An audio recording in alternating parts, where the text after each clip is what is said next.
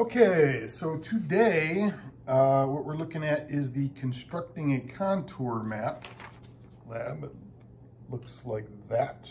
All right, so on contour maps, besides the lines on there to represent elevations, there's also stuff called culture on the maps. And what culture is, it's mostly man-made features that you find in a certain area. So on the maps, now there's many symbols, but just an example of some of them. A little black square typically represents a house. A little black square with a flag on it represents a school. A little black square with a cross on it represents a church. Crossing pickaxes is a mine. Thing that looks like a zipper is a railroad track. The dash kind of square shaped thing with a little cross in it, or sometimes it may have CEM written in it. That's a cemetery. That symbol right there is a marsh. That right there would be a dam. You can see how the water's backed up and there's a stream coming out of the dam. A road like that would be a paved road. A road like that would be a dirt road. A benchmark, what a benchmark is when they're surveying the land, they periodically have these things right here. And what they do with them is they embed them into the bedrock and they use it as a reference point to measure from. And what it tells you on here, it tells you the exact elevation of that point.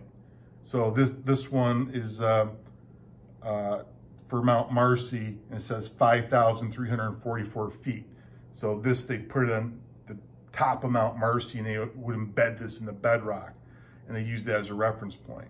Now, this is not a real one, this is a replica one, because if it was a real one, I'd be subject to a $250 fine or possible imprisonment.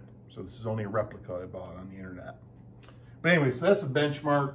So it looked like that, and then that number right there would represent what the elevation of that point is. Campground, picnic area, a windmill, sunken wreck. Find that in the water. So ships know to avoid that.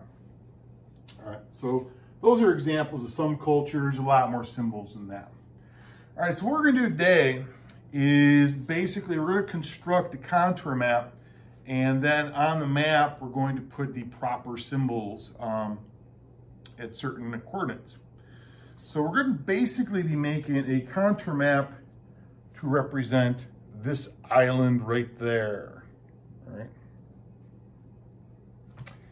And to do so, on this paper, this second paper here, you can rip off. And what you're gonna do is each one of these shapes right there, we'll just say these guys right here, represents a contour level. So you're gonna cut that out along the solid lines, cut all these out under the solid lines, and then on your paper, you're gonna put some glue there, and then this is the first level, and then you can put the second level on there, put some glue, then put a third level on there, put some glue, then the fourth level on there, and so forth until you get all the way up to the top.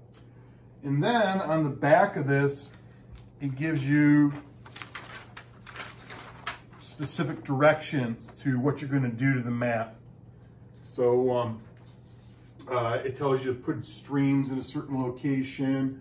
For example, the number 6 on here, it tells you to place a symbol for a swamp at 5 degrees, 3 minutes north, 140 degrees, 6 minutes west.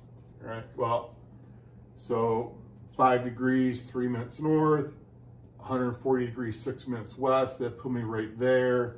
And then there's a symbol for a marsh or swamp right there, and I put that symbol right there in the map.